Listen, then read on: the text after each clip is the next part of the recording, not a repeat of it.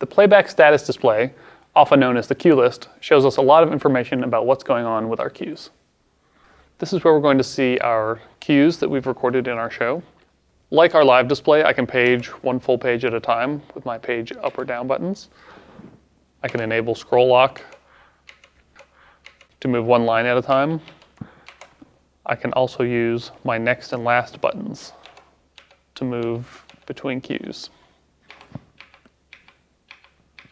If I do not have the playback status display selected, for example, if I have my live window selected, I can hold Shift and use my page buttons, and that will always default to my cue list. At the bottom of the screen, you'll notice the soft keys. Those 6 buttons correspond with the S1 through S6 hard keys right here on your console. Those soft keys are going to change depending on where you are in the console and what is on your command line. So always keep an eye out on those to see what sort of options you might have depending on what you're doing.